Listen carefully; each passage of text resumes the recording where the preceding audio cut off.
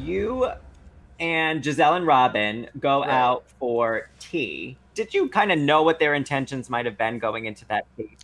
I can read Gizelle and Robyn like a book. Okay, these two coming to me for lunch, I was like, okay, what's up? Wendy shared with us. Oh, talk about it. Go ahead, tell me. She said that you had to kind of like bail Ray out with your money, and that was kind of like stressful for you. Karen was, you know, really intoxicated. And put half my money behind him to save us. Karen been holding it down. The tax issues. Girl, I want my money back. I need a return. It felt honest. Okay. Are you gonna tell Karen what I said? No. Yeah, so Robyn and Gizelle were playing catch up, and were their hearts in the right place? Hell no, the messy ass selves.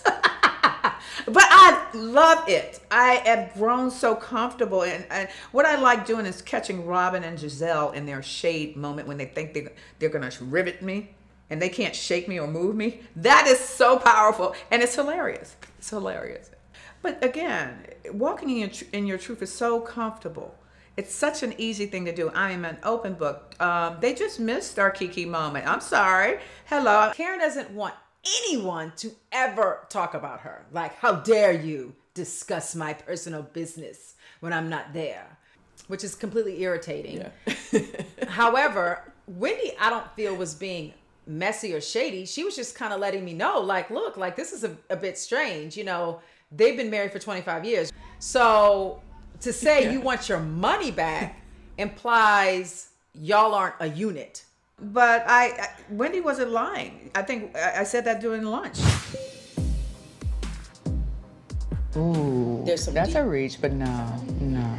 You're saying Wendy said that? Yes. Oh, well, that's not true. Karen definitely doesn't remember the things that she says when she's drunk. And I think, you know, she gets a little taken aback that like, oh shoot, I said that and people are repeating it, and then she gets upset or whatever. I think it's something that Karen needed to know was repeated in case she didn't know that that's what she said, because she needed to know that it's out there. And you know, Karen, maybe you don't need to be saying this about your husband. Like, that is your husband, right? Like, you've lived a great life. So that's not something that actually I think she should be proud of, or she should say. So.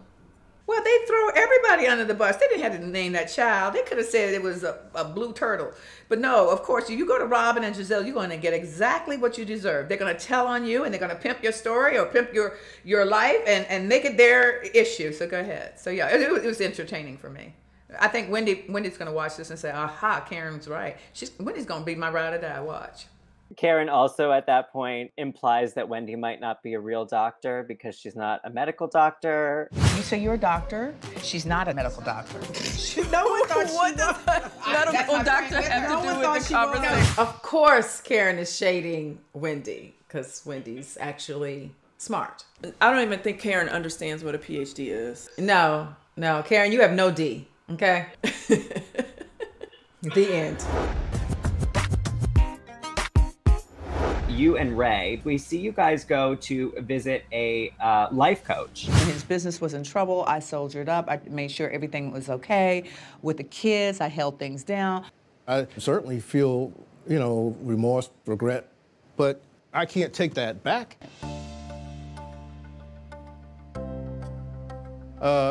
Thank you for soldiering up, holding down, and all the things that you did. Thank you. My heart still gets full because, while Ray addressed his own business issues, I picked up the family, like the mortgage, the tuitions. I was in shock when I saw the first water bill. You don't understand. I have never paid a bill, but this is what I was raised to do. You soldier up, you lift what you can lift. I was not involved in the business, so I couldn't do that. But what could I do to help? And I didn't feel appreciated because it was almost like when I did it, he was like, yeah, she's doing it, and I was like, this is major, and I'm standing by you, and I love you. And just a thank you would have been okay, but there was no conversation about it, and there was no acknowledgement of what it was I was doing to try and show him that just as good as a husband as he had been to me, I was going to be that kind of wife to him at this time. And to not get a thank you until that doctor's office, we were raw this season. All I wanted was that acknowledgement. You don't owe me anything. Even though I did say something in the past that was funny. I held him down and put half my money behind him to save us. Girl, I want my money back. I need a return. But I need a return. But you don't owe me anything but your respect and an acknowledgement. It meant everything. It was the thing that saved our marriage. It really did. For him to make that big thank you took so much humbleness in him to say to her, when I was at my lowest, you were my rock. She knows Ray to be such a strong man that for him to admit that to her, coming from his generation, that showed her that this man wants to be with her and wants to really make their marriage work. It's big, so I think it's taking some adjustment from Ray to adjust to a new Karen. I'm not looking for the past, Karen and Ray. I like us today. There's a new layer to us. There's a lot of humor. There's a lot of love, though. Oh my God, just to know that he's there. He is my spiritual partner. He's my friend, but we have a lot of laughter. And it's that one act of kindness that he gave me on film with Bravo that saved this unit, because I didn't know where we were going to go. We could have gone left or right. And for him to do that, but not just to me, but in front of the viewers, I think it's going to rivet people, because if they felt half of what I felt when he did it, it meant everything. But yeah.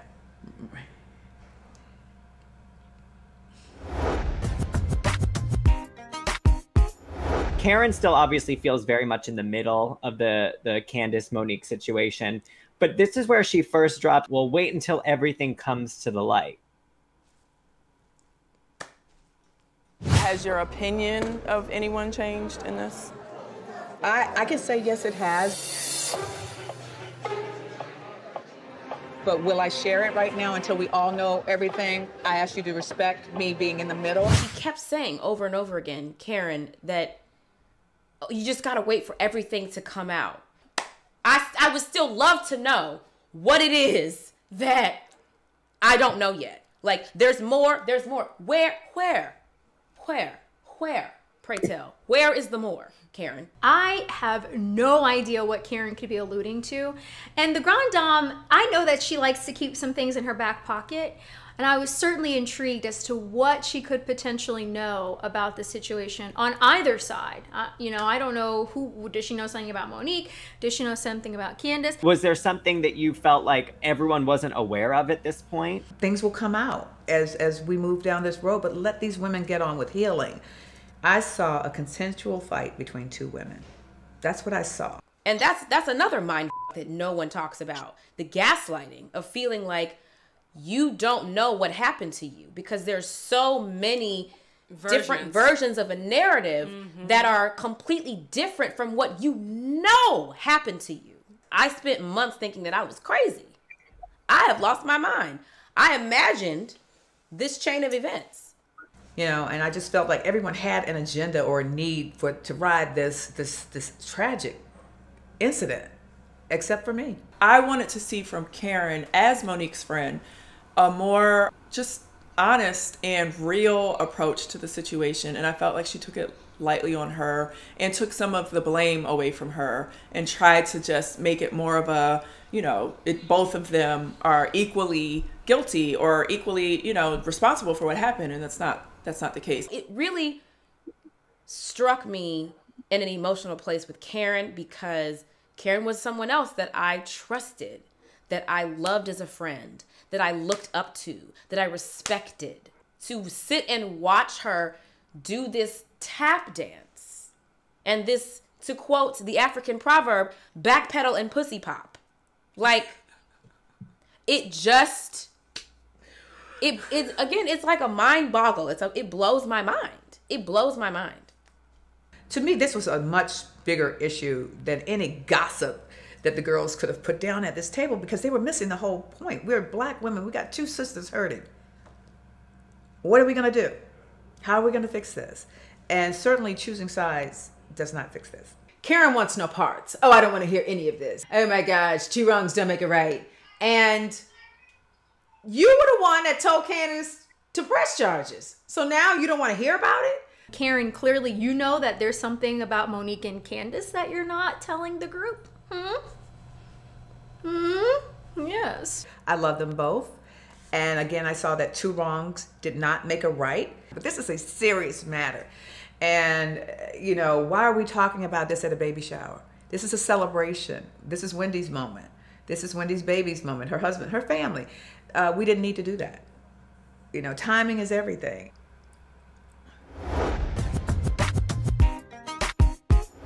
Talk a little bit about your relationship with your pastor and how that conversation maybe helped you deal with what was going on.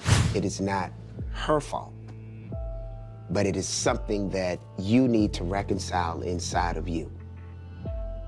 Obviously, what you're saying is right. There was a lot of pressure building up inside me that had nothing to do with her. She didn't deserve that. Whenever we are going through anything, and even when we aren't, we like to consult with our pastor and just have a conversation and look for advice. And then, you know, a good prayer always makes things better. My pastor, he has been around since Chris and I started dating. He's not judgmental to the point where he's just going to beat you up. You know, he'll tell you where you're wrong, but he'll also help you create that path as you journey forward. So that was important for us to just kind of sit down and just, you know, just relieve some of the stress and just get it all out. When I said to Monique, you've got to fix it, that was my cry for her to get the help that she would need in order to live the beautiful life I know she deserves. She really wants to believe in herself and wants to believe that ultimately she does what's right in the world. And she wanted to show everyone that. And she wants to prove, you know, that she had certain reasons for her actions. And I think that was important to her. And I realized that the trauma that she had suffered at the fight was still lingering on. My husband was very disappointed that his wife is involved in an incident that is so public and also so vicious. It turned from, you know, the incident, disappointment, acceptance to, all right, how do we move forward? I told the ladies that I felt as though I needed to take some time so that I could really focus on me and understand why I reacted the way I reacted. I went on a journey and I was on a mission to seek counseling, to really deal with things that I may not realize I never dealt with, to figure out, is there some type of childhood issue that triggered my response that day? What is it about Candiace's action that caused me to step out of my own self and lose my own self-control? Okay, go talk to your pastor. But we all know, we've seen on the show, Monique talks to her pastor a lot. She goes to church a lot. So this shouldn't be something that like is going to be life-changing for you. You already should not have been in this space if you've already been seeking guidance from your pastor and you attend church on a regular basis. Why do you need to go to your pastor for him to tell you that you're wrong for what you did? Why don't you know that? I do believe Monique is remorseful. I think she realizes she made a mistake and that things went too far. To me, she was very apologetic. She was very remorseful. She was very embarrassed. She was like, I wish that did not happen. She knows she put a lot in jeopardy. Breaking fourth wall and all, this wasn't about the show for me anymore. This is real life. And I'm not taking this lightly because I don't ever want this to happen again because I have way too much to lose and I have 3 little people who look up to me. Let me see what happens in, like, not tomorrow, not next week, but let's see what happens over the next 6 months. You know, like, so for me, I'm just like, talking to your pastor means nothing. You do it all the time. And I felt like that was just like a cop-out. Oh, I'll just go talk to my pastor and I'll ask my pastor what I should do from now on. Girl, bye. You know you were wrong. It's very painful for me to sit here because these were my friends, but when I said to her, they are my friends. So yeah, I hate talking about this. I can't wait for this to be in our past and we move on and heal. I had to deal with certain things so that I could recognize what my triggers are. If you don't know what triggers you, it's bound to happen to anybody. But the fact that I was able to find out what triggered me, now I'm well aware and I know how to walk away. Can you guys give us a brief history of Candiace and Monique's rocky relationship? I wish I knew how to give a brief history of Candiace and Monique's relationship. I mean, you all saw my first season. We hit it off immediately. at Ashley's Sip with Socialites event. This is my friend Monique. Monique, you busy? Hi, how you doing? Well, it's all Ashley's fault. I met at her restaurant. And when I first met her, we instantly clicked. I loved her energy. I always say they are very similar to each other. They hate when I say that, just so they don't like when I compare them. Sure. But they are very similar, so it was no surprise that they hit it off. I distinctly remember in Nemacolin, so that was season 3, Monique could not stand Candiace from day one. Would not tell her to her face. She thought that Candiace was fake. She thought Candiace didn't belong in the group. You know, Candiace is little and she's annoying, but I at least wanted to get to know her on her own merits. Then I think their relationship just evolved and they were buddies, and then they would fall out and get back together. We spent a lot of time together. I mean, the word sisters was used by both of them. You know, they felt like sisters. I just felt like a big sister. I wanted to look out for her in the way in which I would want someone to look out for me. And that just turned into just something completely ugly. And I think it became for her, a competition of trying to get everyone to like her. And she didn't like when I was friends with anyone but her. But as far as us getting to the explosion, I don't know how we got there. I would go to her house and I have my feet on her couch. I'm going in her refrigerator. I'm holding her baby.